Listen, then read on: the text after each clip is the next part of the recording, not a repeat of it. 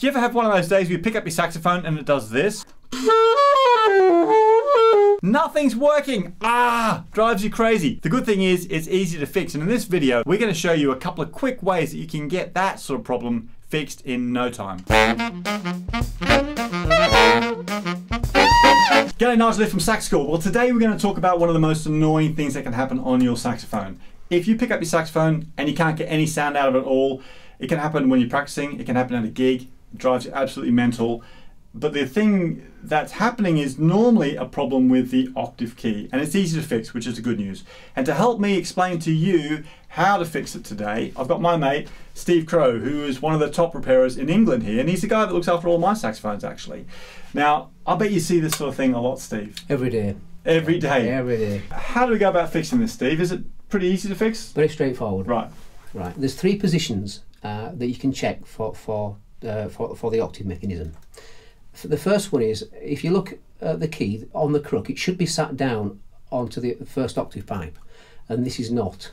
Okay, so you're talking about this top octave key here. So if with nothing else pressed down on your saxophone, it should be closing down on that tone hole. What do you call that? The octave pipe. Octave pipe. Oh, that's very posh. Yeah. It should be closing on the octave pipe, and this isn't. So that's a problem. Yep. So what I would do is I'd position the crook to where you would normally play, and then to decrease the C shape so that I can get the key to sit down, I would normally put my first fingers, left hand, right hand, onto the top of the key, and my thumbs, I will put my thumbs underneath and just squeeze slowly. Wow, so you're literally just squeezing it so that it bends down a little bit. Some keys are harder than others. This is quite soft, it's quite easy to do, but some Selmas are a bit harder. The chances of breaking that key, I've never broken one. That's interesting. Yeah, wow. Would you say like vintage saxophones are more brittle or hard? Is that a thing? Yeah, the older ones tend to be a little bit harder. Cons are easy, really old ones, but Selmas are the Mark 6s, 7s are quite strong, you know, quite hard. Okay, so basically you're just getting that and you're squeezing it down. So now I can see now that without touching anything. Yep, that's down now. The second position you've got to check for. So we know that the pad's sitting down onto the octave pipe on the crook. Now, the second thing is the lifter, which is, if I just take the crook away, and we can see this little piece of key work here. Normally it sticks on the Yamahas, it's level. But on most instruments it's stuck above the top of the instrument. But this is called the lifter, and when you play the octave key, it just moves backwards and forwards, and this is what lifts the octave key on the crook. Okay.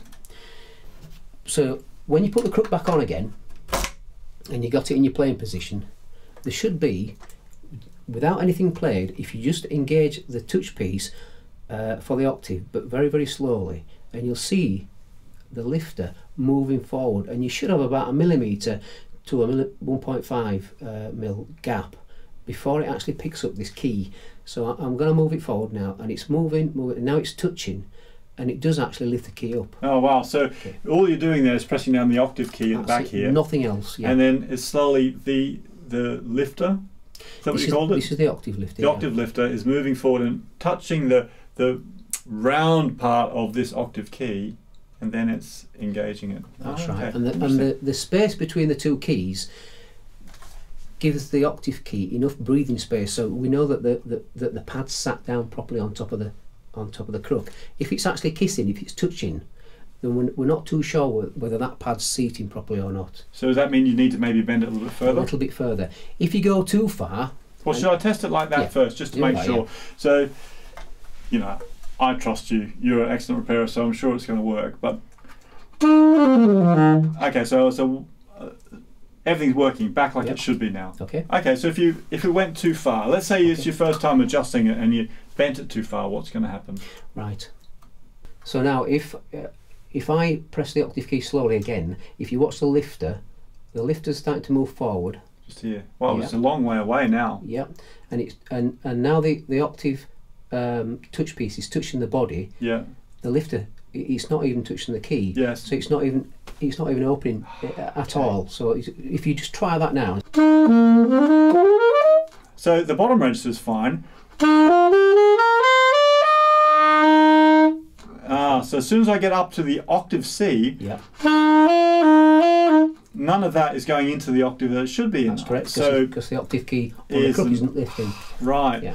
Okay, so is that the opposite Yeah. to fix then of what we did before? Can you Yeah. show us how you do that? What I'm going to do is I'm going to just put my fingers underneath the octave key like this, and I'm going to push down with my thumb a little bit. So now you're just bending it and opening it up. Yeah, so it's like Okay. a C, it's like the letter C, and you want to close the C down or open the C up. Okay, cool. That's all you're doing. So now would you just do that check that you did before to make sure you got about 1 millimetre in there? Yep, so I'm just going to I'm just going to operate the touch piece for the octave key slowly, and it's starting to move forward. There's 2 millimetres gap there. It would still be okay with 2 mil gap. I would be a bit more comfortable with it, maybe 1.5. Is that because you're a perfectionist, Steve? Probably. So now, I'm going to engage the octave key again slowly, and there's less gap there now, and you can see the little movement there Okay. before it touches this key, and then it does lift the key. The third test is then to engage everything on the left hand, right, and then engage the octave key as well, fully down. Okay, so you've got all the left-hand keys down, B, A and G, and then the octave key. Yeah, and the octave key. So everything down on the left hand. And if you look at this same lifter, you should be able to move the lifter a little bit. Okay. So we know that there's still some free space between the lifter and the octave key. So we know that this is still being allowed to sit down onto the octave pipe on the crook. Okay, Steve, so I bet there's certain things that people do with their saxophones that cause this problem. What are the things that you see people do most commonly that cause an octave key problem? This. Oh yeah, just manhandling Yes. it? So I put the hand around the octave mechanism, which can bend the hinge rod that fits through the centre of the key, and then they also get the crook and ragging it off. Well, when they're trying to take it off, yeah, and also or when they're picking the saxophone up. Yeah, sometimes people will. I just hope these crooks, but they'll pick the instrument with the crook. Ooh, I'd never do that. Yeah, no. See, you know, it's funny, right? 30 years of playing saxophone, it's never happened where the neck's fallen out of the saxophone, but I always think about that, so I'd never pick it up. You've probably seen that happen, right? Yeah. But the safe way to put your crook on, I'll just take this off now, but is you need to hold the instrument needs to be held properly so that you're not going to strain any keys. The best way is put it under your arm, which if you're left-handed or right-handed, it doesn't matter, but put it under your arm. Put your hand around the bell, and then you've got the body safely to your body, and lots of contact, and it feels solid. Right. Then you get the crook. Make sure that your crook, your tightening screws undone, and then place your crook in. If it's tight, put a little bit of grease around the tenon. Don't struggle with it, and then just slowly feed it in until it's right to the bottom, and then nip it up. That's it. That's job done. Awesome. So basically, you're not putting any pressure on any part of the saxophone. And the opposite when you're taking it off, and just put the whole of your hand round the crook like this, and not, just carefully, and slide it out.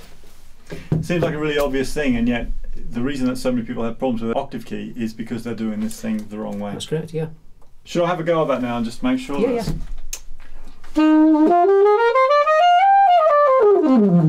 Okay, so perfect. So I could then crack on with the rest of my practicing, or if I'm on a gig, I could finish off my gig. It's such an easy thing to fix that. I'm really glad you showed us, and I think that technique of using 2 hands and bending it down, or stretching it out, makes it really, really simple.